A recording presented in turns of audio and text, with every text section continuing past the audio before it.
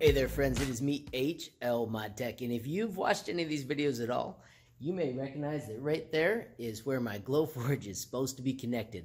I went to fire it up here at school, and it does not connect again. So my room looks like this. Right there is my vent, we're on the outside wall, and right there is the school Wi-Fi.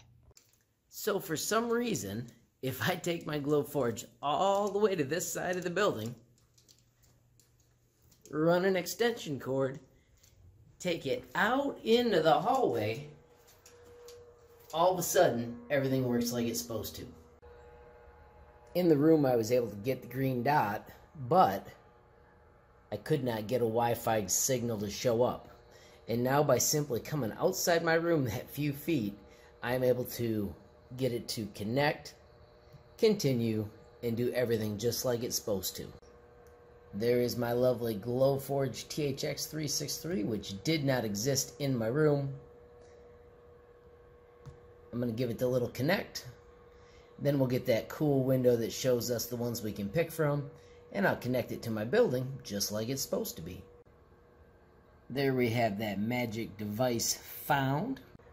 And there we have the magic screen where I can pick my network and get back in business.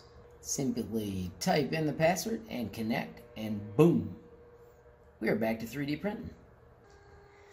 Alrighty friends, so the moral of the story is sometimes you've got to leave the room to connect your Glowforge. It makes no sense that mine is like this. My room, I've talked to my IT guy, there's no reason. I'm right under the Wi-Fi. But hey, I found a solution and it does work. So if you have trouble connecting yours, make sure you find a place where it connects as well. If you found the video useful, my friends, please hit the like button. If you got a question, comment, or suggestion, add it down below. If you haven't subscribed yet, what are you waiting for? Smash that subscribe button, and last but not least, hit the notification bell if you want to be the first to know when there's brand new video from me, HLModTech. Thanks for watching. Have a great day.